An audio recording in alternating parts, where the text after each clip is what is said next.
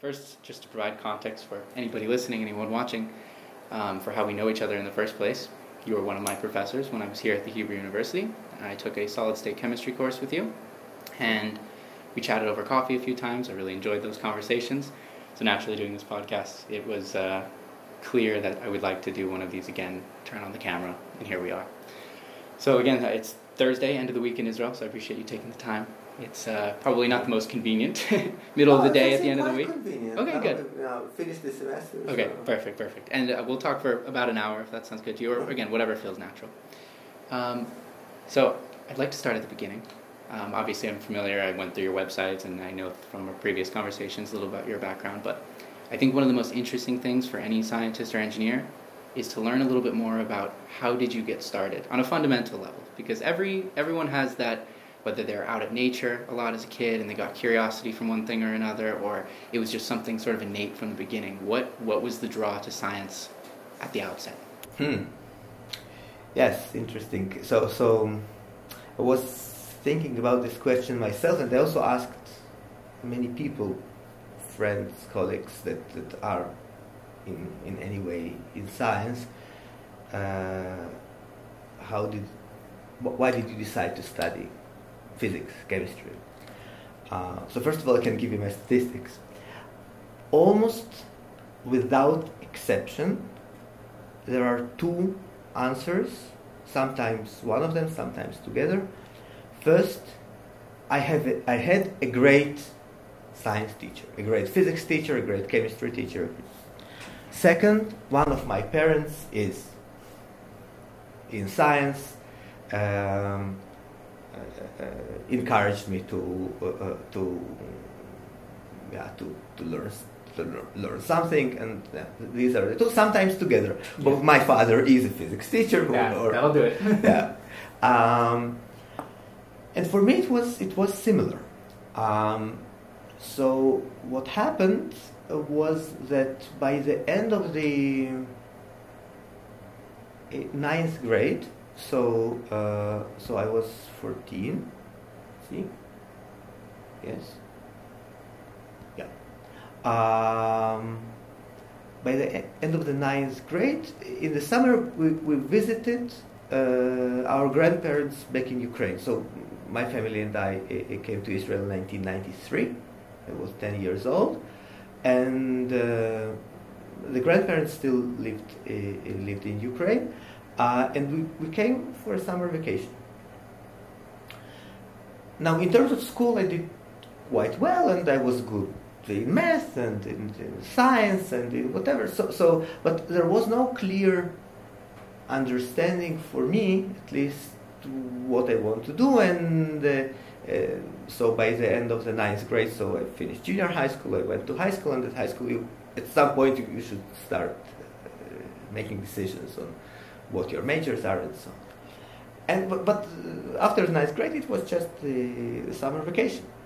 And my father, who is a physicist himself, an experimental physicist, he kind of made a move, a small move. We met accidentally just on the main street of the town where we lived, so the town or city of Uzhgorod, so western Ukraine today. A person who was a friend of the family, but also he,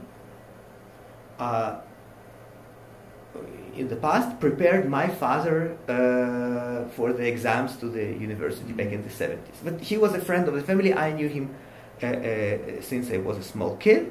And he was a physics teacher at school.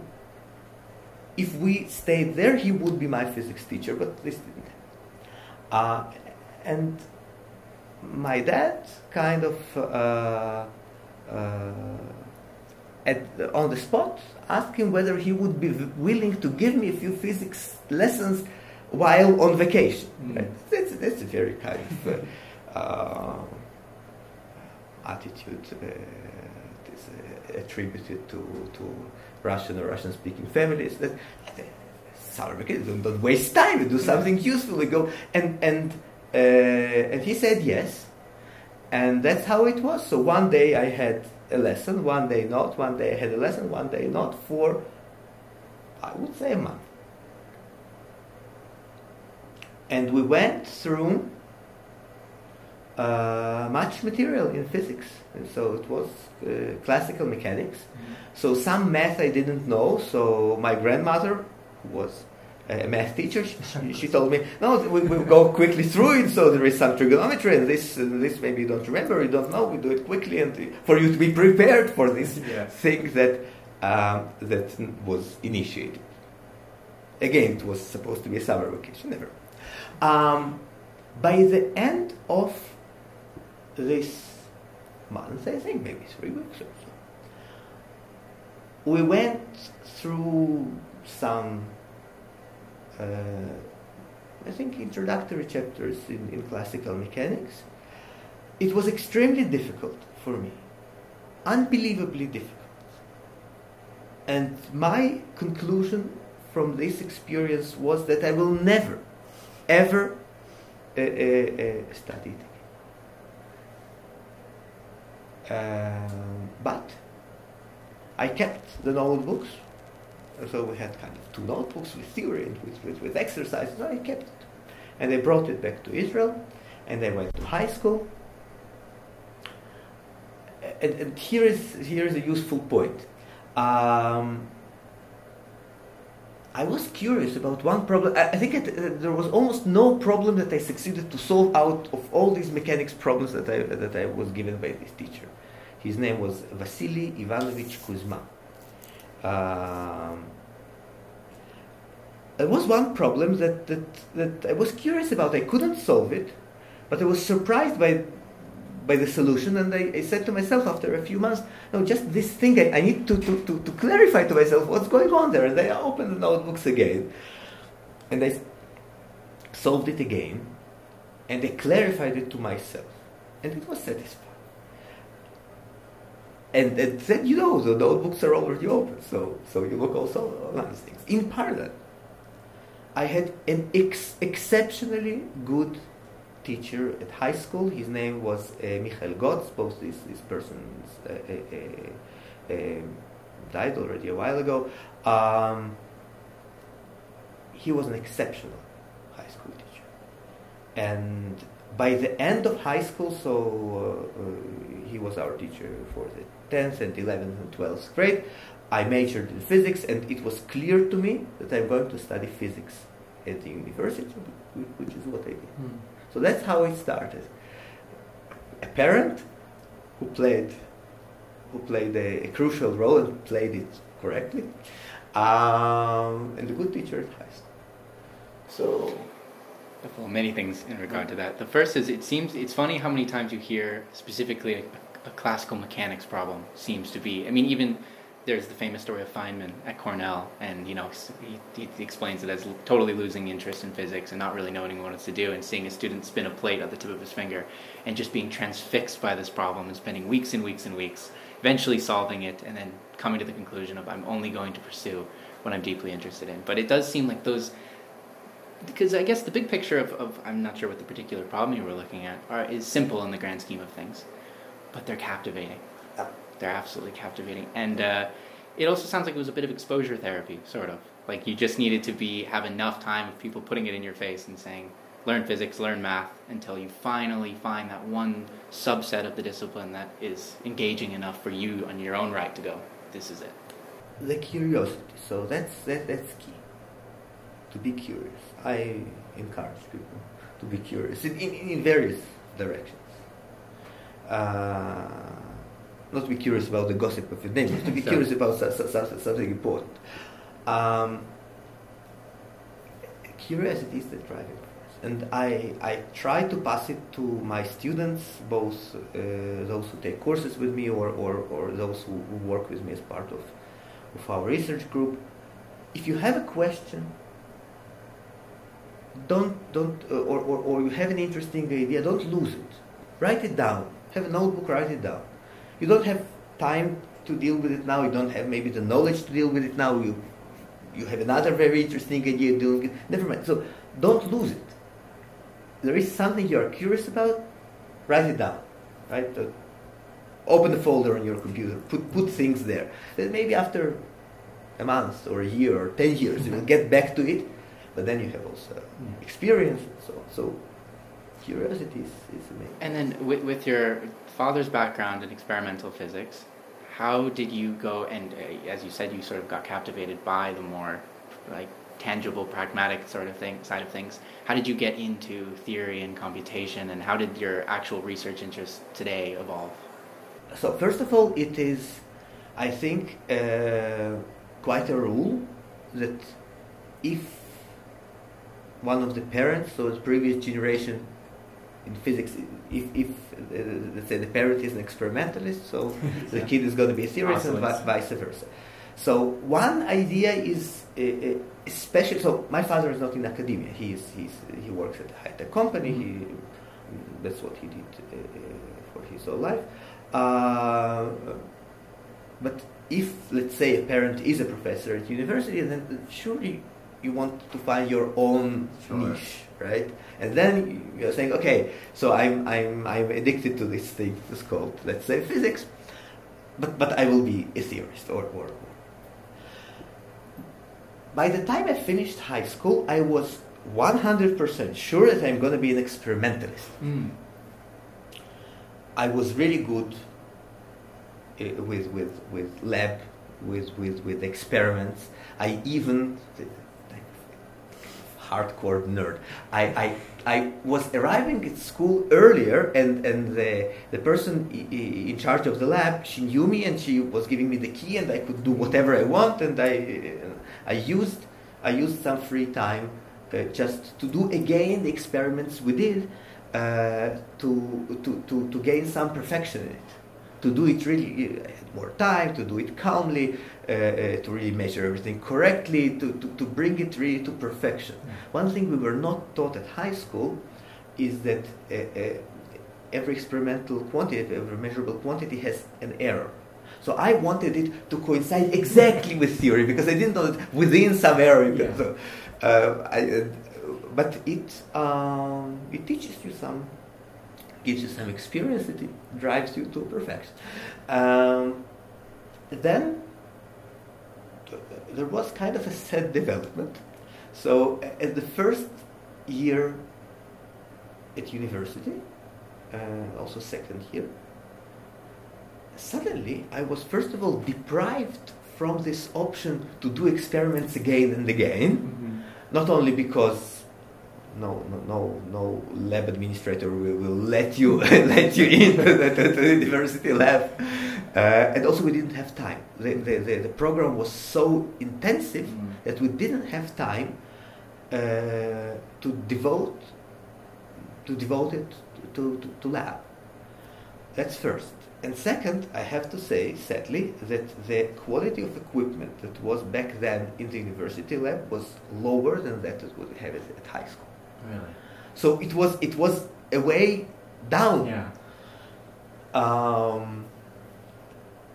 It emphasized something to me, that as an experimental scientist, you are very much dependent on equipment, and equipment requires funding, and you depend on, and if it is located at some point on the globe, then you have usually to be there.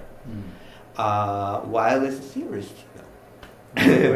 you have a notebook, you can have two notebooks, you can have one pen, you have two pens. Okay, so sometimes you need a computer, but nowadays you can access your cluster from wherever in the world, and I could see this flexibility during the summer after my second undergraduate year. I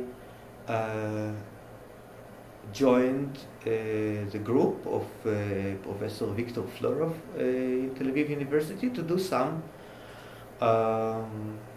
theoretical work. Okay, so it was in quantum physics, maybe some solid state, and by the end of that summer, I understood that I like it. I like theory, and I guessed that I can be good at it. And this was a switch. Yeah, there was a switch. So I planned to be an experimentalist, but by finishing my bachelor degree, I already understood that probably I'm going to be the theorist. By the way, the computational part of all that, again, we had a course in computational physics, and it was very intense. It was manageable for people who came with background in programming, but not for me. I didn't have any background in programming. It was very intense, and I think it is one of my lowest grades in my undergraduate studies.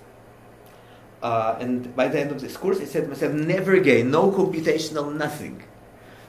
Ended up. Yeah. Whenever you feel in the moment, it seems like you should just expect that you'll converge on the opposite. By now, I already adopt this rule that if I feel that something is not going to happen, or I just will not proceed in this direction, then probably it will happen. Mm-hmm. But yeah, let's see. Do you identify an advantage in yourself with respect to your colleagues or collaborators on the basis of having had some meaningful experimental work? Because I imagine for people who are started in theory and ended in theory, they might be sort of divorced from reality to the extent that it might be a hindrance in some regard. I mean, it depends on the project and so on, but... So I did not do any of my degrees in any experimental discipline. Mm-hmm. So starting from my bachelor project, everything was theory and computation. But I think generally people who aim at theory should have some experimental experience. At the very least, take all the experimental courses, yes, all the labs that you are offered. There are different reasons for that. First of all, even as a theorist, you will derive something, or you will make a calculation, and you will compare it to experiment. We are, after all, in natural sciences, as opposed to math. So mathematics is a different, right? But we are in natural sciences, and you need to compare it to experiment. There are several things that is good to know. For example, experiments have errors. And when you compare theory to experiment, right, it's very useful, for example, to know that it is not just a gold standard. It is a collection of various methods, various steps, various decisions the experimentalists made there, and they see something, they interpret it in a certain manner. And now there is a different piece of work which is theoretical or computational, and here also we made certain decisions, certain approximations, certain simplifications, and then we arrive at something. But to bridge this, are we looking at the same quantity? Did we make the same type of approximations? Is there any contradiction between these things? So to be able at least to communicate to experimentalists, it's very important to have some experimental background. Also reading an experimental article. Having some background, something that's going on, it's very useful because you can see both the strengths and the flaws, right, of the work you are exposed to, and that's crucial in comparing also theoretical work to experiment. And of course, this tendency to detach from reality that can happen to theoretical people. Connection to experiment usually solves this. Sure. Yeah. One question that emerges from this, for me, that I think would be interesting to most people, is when people hear theoretical physicists, computational chemists, and so on, I think there's very little sense of what that actually looks like in practice. You come to the office, you sit down, I think they have the mad scientist idea of scribbling on the chalkboard and the whiteboard endlessly. So could you describe a little bit about what it actually looks like on that level to be in theory and computation? Yes. So, isolating from my schedule the that part of the day that I'm doing science, well, it depends. Of course, sometimes it's reading the literature and analyzing the work of someone else. sometimes it's intensively writing on the board or on paper or on the computer and deriving some equations. Sometimes it is writing a short program yourself or contributing to another existing program. But all of this, and of course, much of the time is communicating to with colleagues, brainstorming, analyzing different ideas, studying maybe some pieces that you are not strong in and you need them now. But all this does not capture the magic of it. Because the magic is that sometimes during your day you go to drink a coffee or a tea, or you have your lunch, or you are walking home, or you put your baby to sleep, and in parallel the brain is working.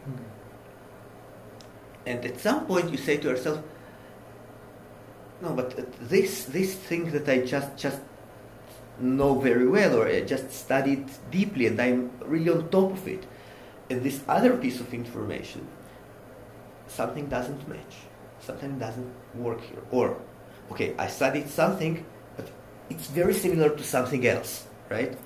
And then you have this idea, right? Yeah. Again, while on the bus or walking and so on. So therefore, if you see, and here I also address the general audience, if you see, especially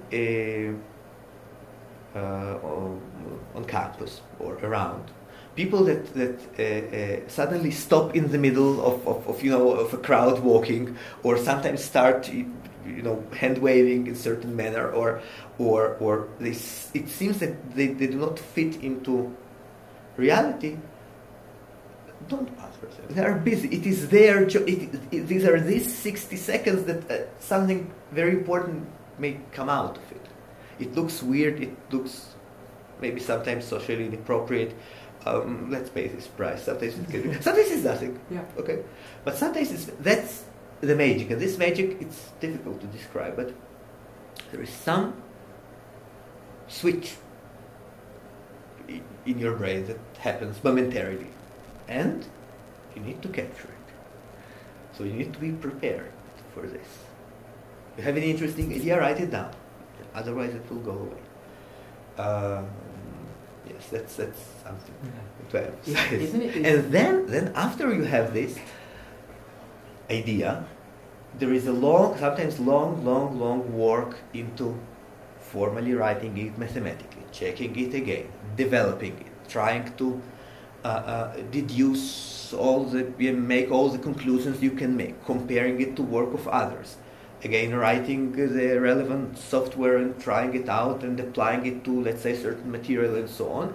So from this spark, there is sometimes a very long way to, let's say, a published article.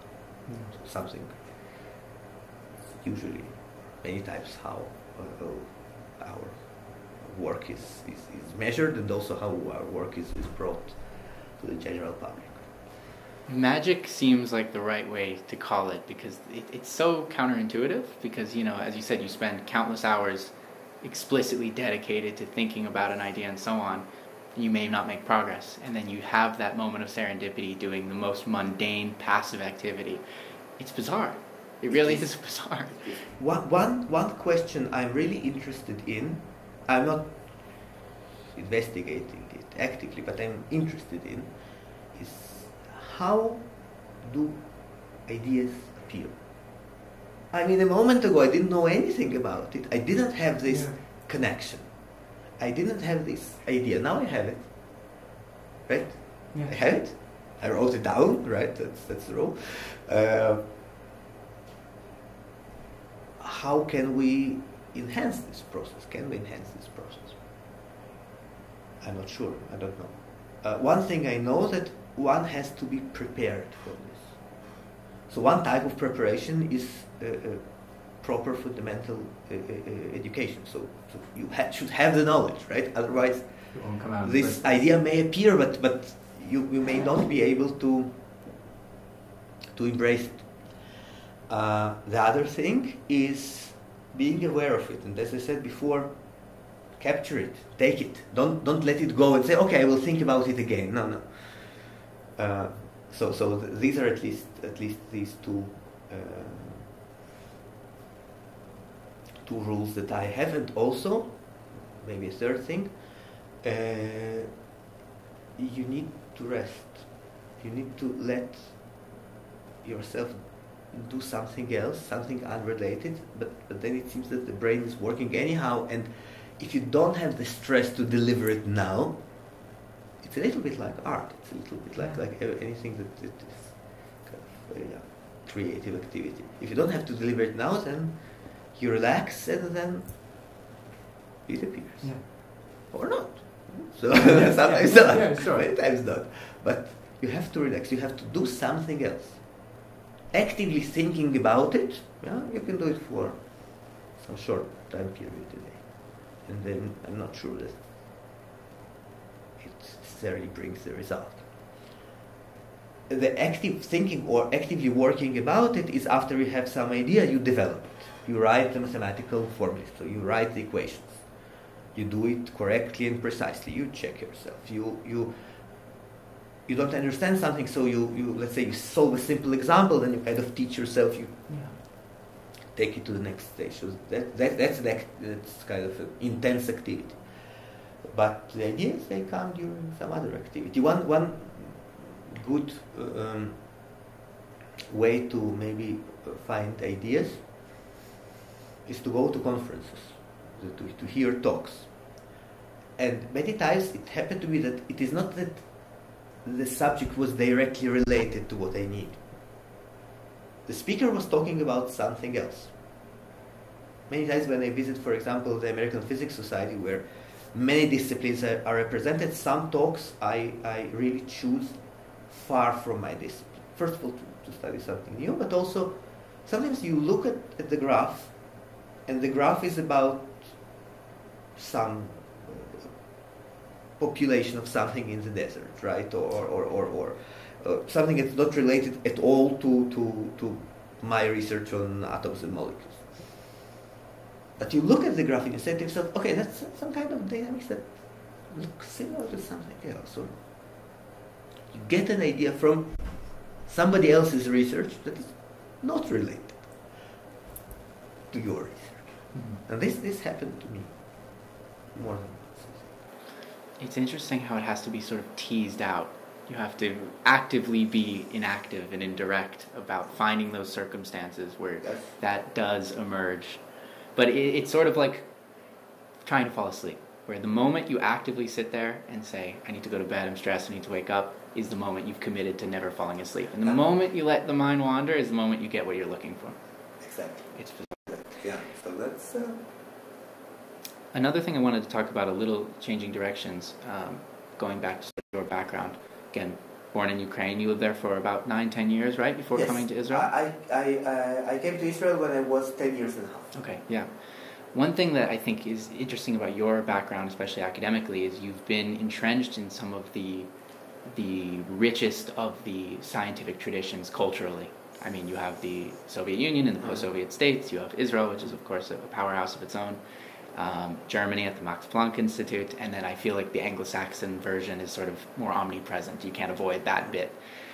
So I find the whole topic of the cultural sort of substrate of how, where and how science is being done to be very interesting, because Israel is a great example, very new country, especially relative to the population, disproportionately contributes to the body of knowledge and innovation and so on. And you look at Israel and Israelis and so on, and it's not much of a surprise. And I would argue you can say the same thing about Germans and Russians and so on. So how do you agree or sort of conceptualize this at all? Do you find that you look at your Russian colleagues and your Israeli colleagues and the Germans, and there's this clear pattern where they have these perspectives that are sort of ubiquitous, that are clearly advantages? advantages of doing science, where to do science. Not necessarily where, but sort of in the perspective that a particular group of people might embody. I mean, sometimes it's as simple as look at Israel. I mean, there's a clear priority in science and technology. Sort of not at the superficial level, at a more fundamental level. I mean, to be Israeli, to be Jewish even, is perhaps to put these things on a pedestal. But yeah, I mean, at least when we discuss Israel, here, first of all, here I know more, so I can maybe give a better answer.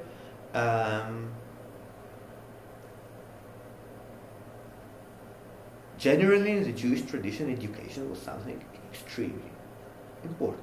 Extremely important.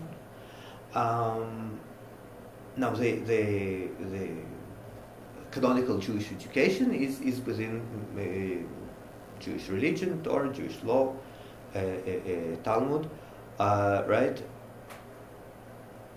But it so happened, right, when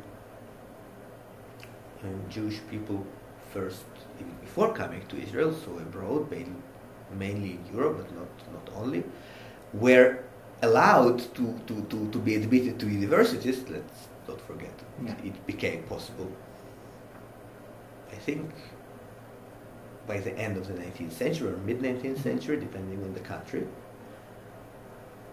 Then this tradition of education, of being educated, of the fact that being an educated person is something extremely important, this, of course, was the driving force,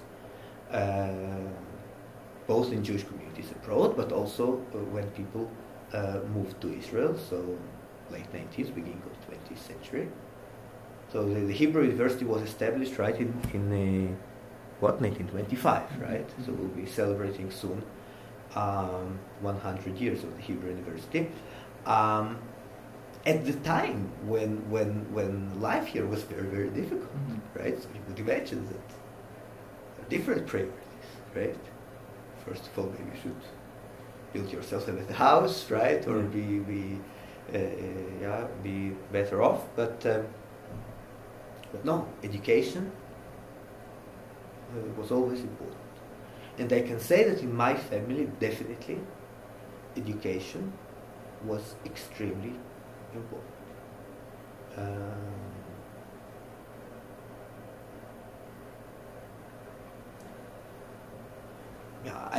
I'm not sure I'm in a position to now compare different cultures, different countries, and so on. I think I don't know enough, but I think that this basic vector that is set many times by parents. What are the priorities in life? This gives a boost. It gives a boost. I have to admit, I don't remember ever discussing with my parents the question of going to university. It was kind of a given. Yeah. It was not really discussed, right? And if I think about previous generations in our family,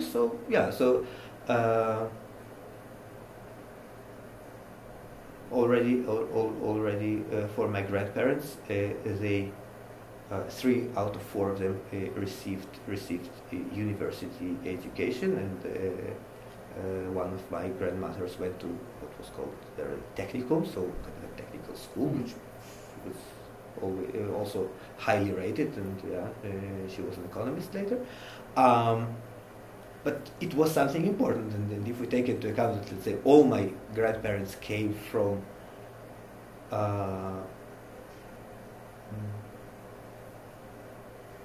poor background or families that were not wealthy in any manner, and then 3 out of 4 of them, the great-grandparents, were really peasants working on the ground. The desire for education, the desire to study, this was something common, I would say, in our family. I just read an article, a short article about some bookstore in Petah Tikva being closed, and the old guy who was running the store, he said that he witnessed this wave of Russian immigration, or we prefer to say the word repatriation, to Israel during the 1990s. And he said, not always they had. He was selling books, right, and also used books for people that have less resources. He said not always that they had money for food, but the school books they would definitely buy. That's something that this person who was selling them books, he noticed. So I would generally emphasize that education is important. Yeah, I guess once the family line gets the ball rolling, as you said, it's just sort of ingrained. And then, if you live in certain sufficiently uncomfortable conditions, then education is just the clearest path out, and it becomes a priority rapidly. Yeah. But I think it's kind of also a matter of decision, right? So if someone is not coming from a background of going to university, then, well, you can decide it either for yourself or at least push your children to that direction.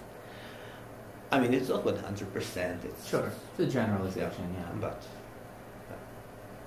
and on a broadly more historical note, again, that was, I think, the first conversation that we had over coffee was specifically because I had a question about the fact that the namesake of this center, the Fritz Haber Center for Molecular Dynamics.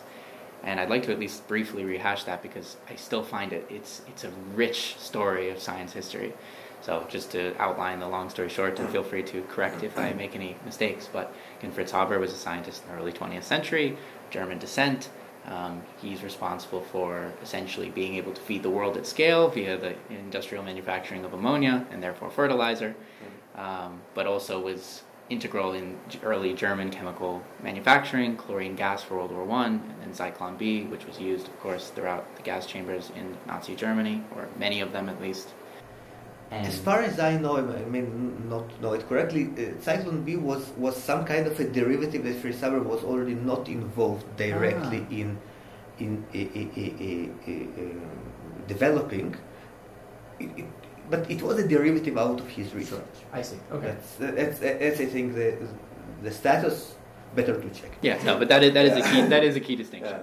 So, and I think he was very similar to Theodor Herzl and a lot of other Jewish people at the time who were in modern day Germany. Is they sort of almost fetishized, if you will, German culture, and they believed everybody, including the Jewish people, should say we should aspire to be more German. And we should integrate into this culture, and they have a lot of things right, and so on. And he sort of felt German. Yeah, but he largely, as far as I understand, rejected his Jewish heritage at sort of the beginning, and then as history inched closer to 1939, of course, that changed.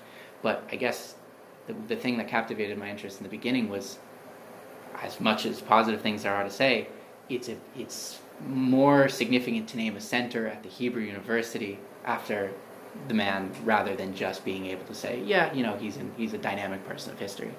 So how do you think, what is the conception here, I guess I would say? Like, what he's I guess the fact that he's the namesake of the center speaks to how well he's regarded. But for being such a potentially controversial dynamic figure, it's an interesting choice. Yeah, so, well, first of all, maybe it's better to ask other colleagues here as well at the Fritz Haber Center. So the center was established in 1981.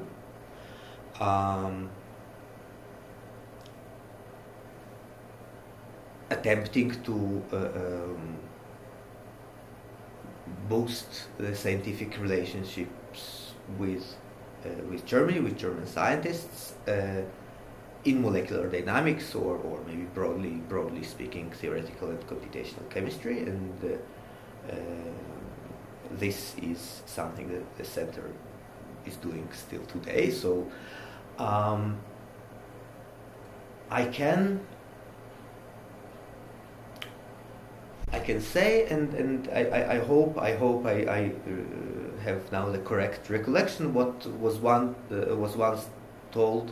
So the head of our center, Roy told me about Fritz Haber and how he views this issue. Maybe later I can give a small note on a more general perspective of naming things after people. So Fritz Haber can be viewed as in a sense a tragic figure, and not a singular. It's kind of not a singular story.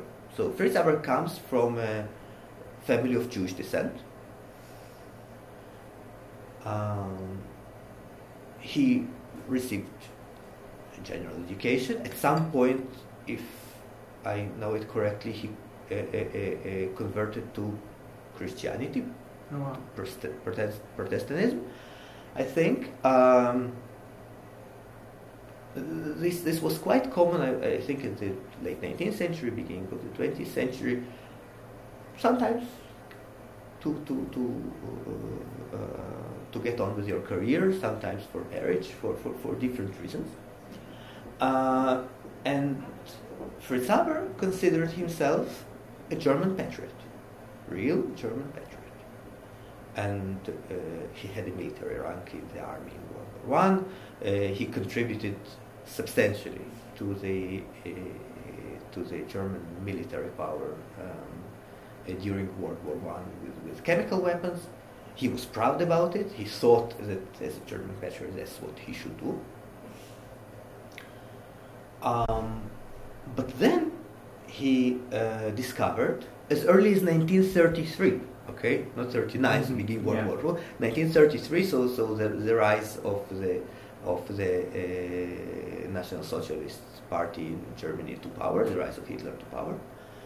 He discovered that as the head of a research center with well-known contributions to science internationally and to Germany as a state, being a German patriot and a German officer and a Christian person, all this is not enough, because at the end of the day you are a Jew. That's what he discovered. And that's quite a contrast. It was not unique to him.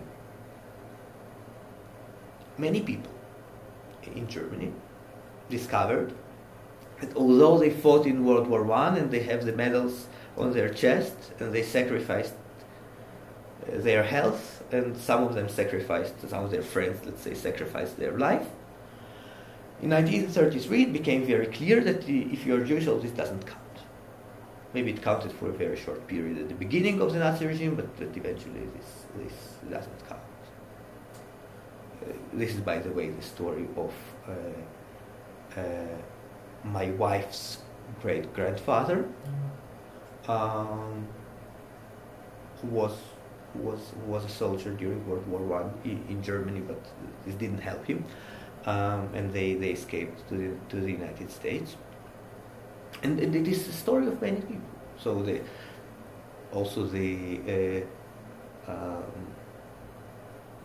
the father of our discipline, density functional theory, Walter Cohen, he was an Austrian Jew, and he fled as a teenager to England, and then later he was moved to Canada. So it was a story of many people of suddenly understanding that things are different. This happened in Nazi Germany to an extent, not that extreme, but to an extent it also happened in the Soviet Union. Many people in the beginning of the 20th century, Jewish people in the Soviet Union, that they said, okay, the imperial regime, the Tsarist regime, it comes to an end. Now we are free. Now we are equal to all the others. Many Jews fought as soldiers in the Red Army. But then it was made clear to them that everyone are equal, but sometimes Jews are equal less. And that's very, very painful. That's a very bitter feeling. so in the Soviet history, a critical moment was in 1953, where Stalin and his regime contemplated basically to exterminate Jews or to send them far away to eastern Siberia. And it almost happened. But then Stalin died. And they did not dare. So it is kind of contested among historians, because it's very difficult to discuss an historical event that did not happen. Yeah, sure. But I can tell just one story. In defense or so, of maybe some comments of people that may come regarding this story, this piece. My grandfather, before World War II, he was born in Czechoslovakia, which became this part became then Hungary, and he lived there, and he went through the Holocaust, through the camps. And when he came back in 1945, this area joined, or was forced to join, the USSR. And then he became a Soviet citizen. And 8 years later, 1953, he was shown by a friend from the secret police a list of all the Jews of this city that just went through this horror of the Holocaust, with their addresses, and in which how it's called, wagon, train. So the logistics were developed to that in extent. which wagons they're traveling to the east. From the very same train station from which he already left in 1944 to Auschwitz, and was lucky enough to come back from that very same train station. They almost left eastwards, but then Stalin died, luckily. So I think that this history of Fritz Haber on one hand and many other people in different countries on the other hand teaches us something. The attempt of Jewish people, but maybe not only, the attempt to join a group, or while you make an attempt to join a group, you should make sure that this group accepts you as well. Make sure that this happens. Otherwise, you might be surprised. So Fritz Haber was surprised. And then what happens, right, after he basically took his family out of Germany, he resigned from being the head of the Kaiser Wilhelm Institute in Berlin, or of its parts. Mm-hmm. He flees Germany, and then he gets an invitation by Dr. Chaim Weizmann to go to what will become Israel, to mandatory Palestine, British mandate here, to be the head of the SIF Institute, which will later become the Weizmann Institute. He doesn't make it, right? He dies en route, right, in Switzerland.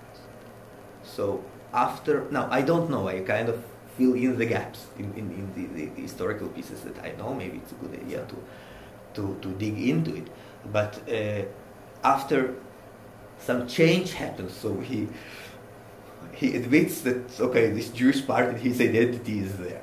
It's based, and basically, thanks to this part, he gets the opportunity to continue his research somewhere here in the desert of the British Mandate Palestine. Then he doesn't accomplish it. So that's a tragic story. Now, one other comment on this is that, okay, as you said, the dynamical person.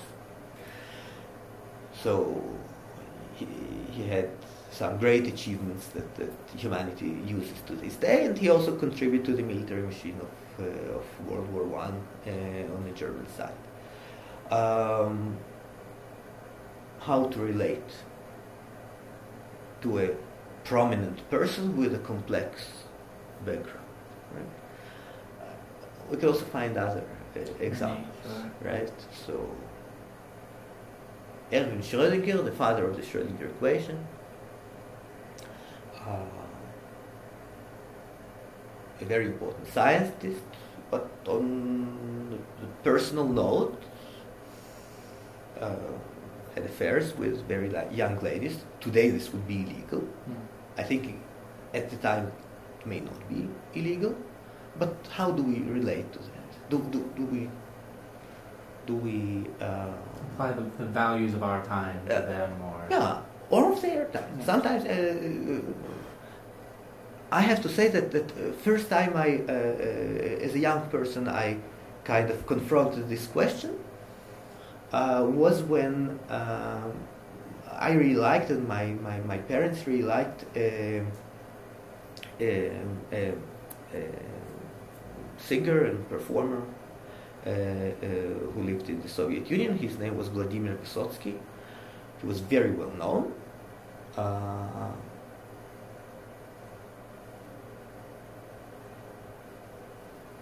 Very good songs, some of them a bit oppositional to the regime as much as it was possible. But he died in 1980 when he was a drug addict. So you raise your kids, right? You have these songs at home, right? So how do you explain this? And this exercise of sometimes, maybe not always it's possible, but sometimes to disconnect, let's say, the science from the scientist, or even the art from the artist, right, is something that is worth pursuing. Sometimes you may say, okay, it cannot be disconnected. Lines can be crossed. But I think that at least in natural sciences, many times we can disconnect the science from the scientist, because we can go back and we can derive the equations ourselves. We can say, okay, Schrödinger derived it first, but now we re-derive it. With our mind, with our logic, we reconstruct all this, and the equations hold. That's the important thing. Naming the equations after Schrödinger or anyone else, that's a different question. So in natural sciences it's possible. In art, I don't know. Maybe it's much less possible. One last thing on that point. It also occurred to me, happened to me when I was a kid, is this broader question of whether at all to name things after persons. So you have a research center, you have some company, you have some invention, you have a computer program, something you do. Okay, some product or enterprise or whatever, and you choose to name it after a person. Maybe not, because later, I mean, the product is good, right? But then, if it is related to a person, that later we discover that, okay, there was some questionable behavior, or something in the standards of that time was okay, but in the standards of our time is much less so. You ruin the product, right? You had a very, very good computer program, okay? The computer programs I write, I never name them after people. I name them after flowers, or plants, or something to that effect. And I mentioned that as a kid I saw it, because one day in 1991, just when the Soviet Union just disassembled, and it was independent Ukraine, so Western Ukraine was fast on that, and immediately many street names were just crossed out, and in addition to the previous name, you got another plaque with a new name. So the old heroes are thrown to the garbage of history. Many of them were criminals, and some of them maybe not. Now the previous ones we can also question how good they were. But the streets that their names were not changed were streets that were named after, I don't know, plants, animals, something that is not people. So this could be a way out, right? Sure. If you establish something new, or you have a new product, or you write a piece of software, give it the name of a flower. The flip side of that, though, the thing that comes to mind immediately is, one thing is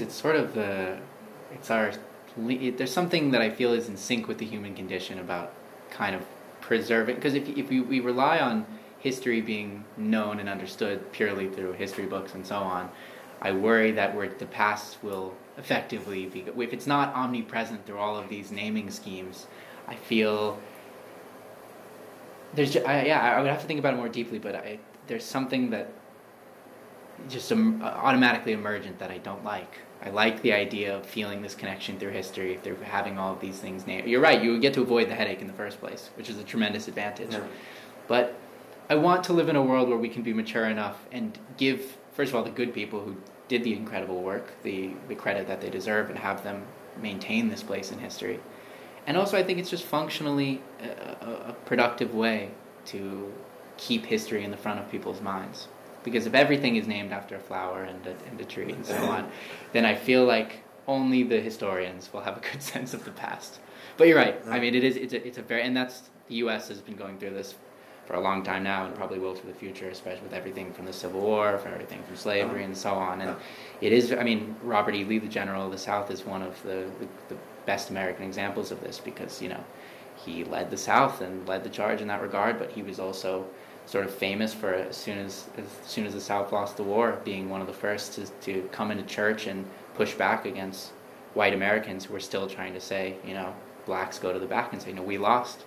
So I think in general, the solution might be found in just developing an appreciation in people to understand that very few people are so static.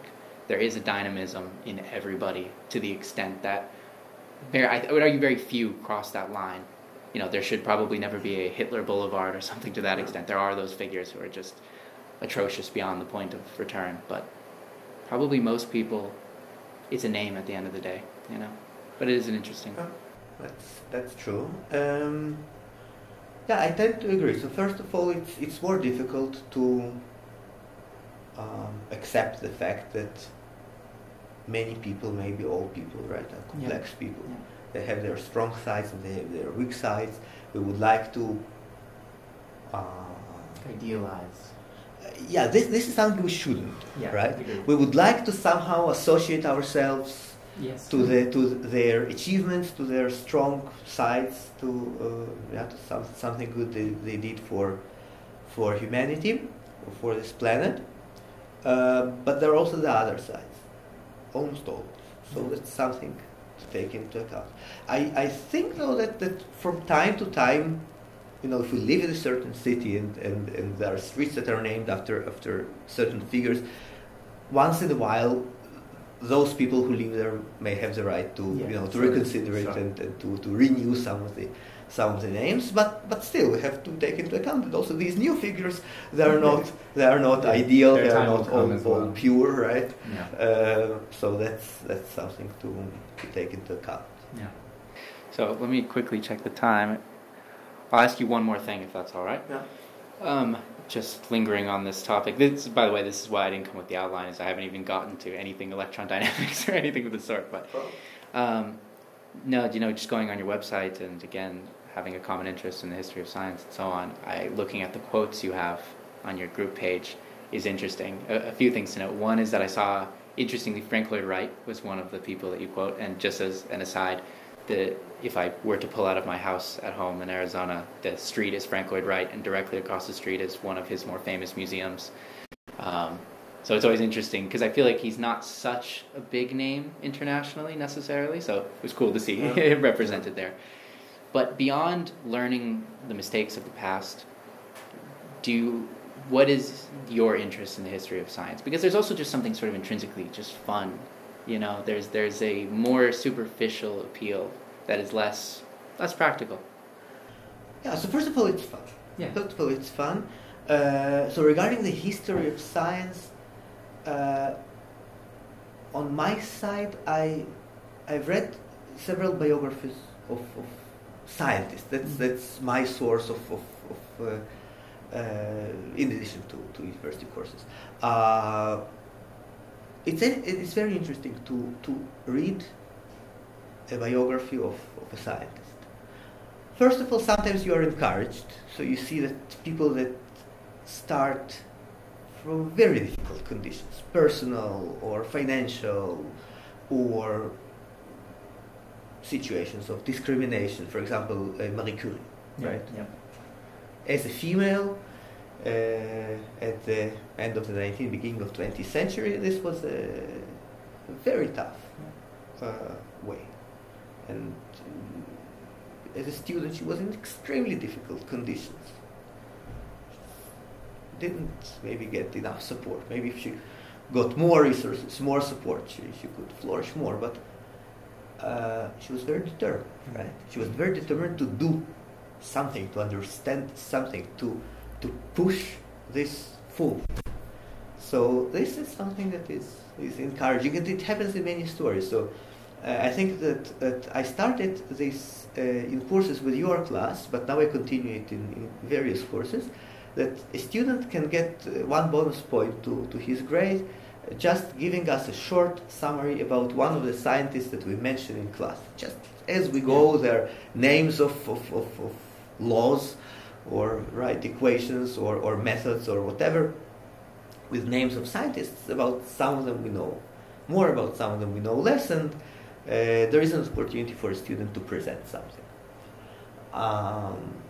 And when students get exposed to this and they learn about various scientists and they emphasize it to them, look, this person actually, his destiny was to be someone else. Yeah. His family planned for him a different career, but he had this idea. And he went at the end to Oxford or to Cambridge or to University of Heidelberg, or right? Because there was some internal driving force he could not handle. This driving force was taking him forward. So that's something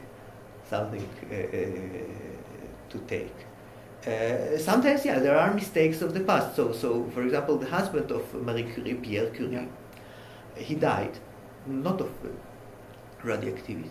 It was a car accident. He crossed the street and he was thinking about something, and the ferry hit him. A lorry hit him. So if you have this idea, get out of the road. Be on the pedestrian lane. I mean, so also this type of story. So sometimes, I mean, really, sometimes the life of a scientist can just stop in the middle of everything because of some circumstances, right? Évariste Galois, now well-known mathematician, he died at the age of 21 at a duel. Yeah. Okay. Maybe if he lived, imagine. He could contribute much more. So, but I think it's fun. It's interesting. It's encouraging, especially for young people, to get exposed to the history of science, either in the form of a biography or a scientist or some other source. But I would recommend it. Well, again, thank you so much. I appreciate taking the time.